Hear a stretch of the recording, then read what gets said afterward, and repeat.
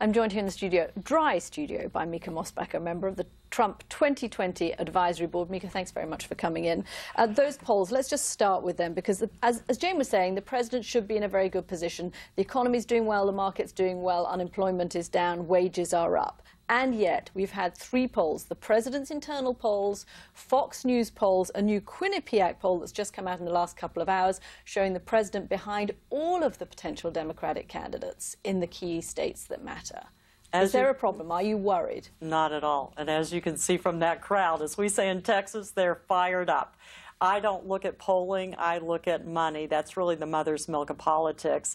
And the fact that we've been up and running since right after the inauguration, which is unprecedented.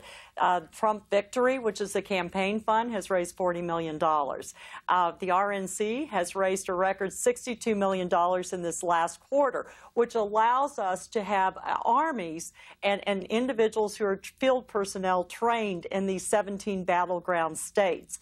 And our polling is showing that while the margins are thin, they were always thin. Remember, Trump prevailed in Michigan, Pennsylvania, and Wisconsin. And two of those states have not been won since President Bush in '81. And also, President Trump was down in the polls. Remember, he was only up in one of 15 polls during 2015 and had been written up as a candidate. He lost the popular vote, and he only won in a couple of those states by less than 20,000 votes. You're talking as if this is a done deal, as if you're confident that this is going to be a walk in the park for the president. No, it's going to be a battle. Absolutely, which is why the RNC is training over 4,000 people in the next month alone to have boots on the ground in these key states. And Florida has always been an issue. President Trump won by 1.2% against Hillary Clinton, and we had that recount in 2000 with President Bush. So that's his home state. That's why he is kicking off his campaign today in Florida. But additionally, it is very important to get out the vote.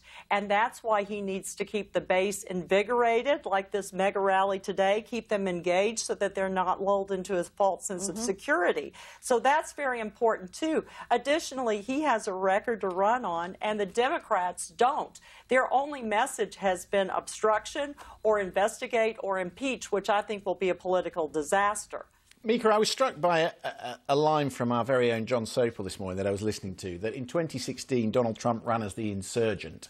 Now he is the incumbent. Yes. But really he wants to run as the insurgent. And when you look at his tweets over the last week or so, he's again trying to cast himself as the underdog, the man versus the liberal swamp. Is that how he's going to run it?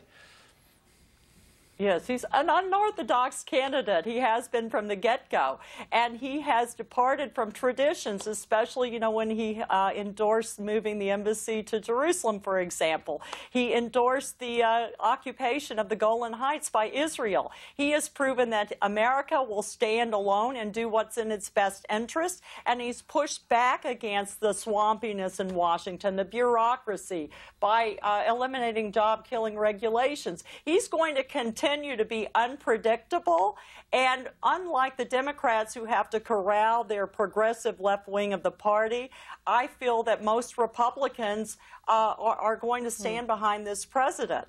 Okay, Mica Mosbacher, thank you very much for coming in. Mica from the 2020 re-election campaign of Donald Trump. Clearly a lot of very excited people down there.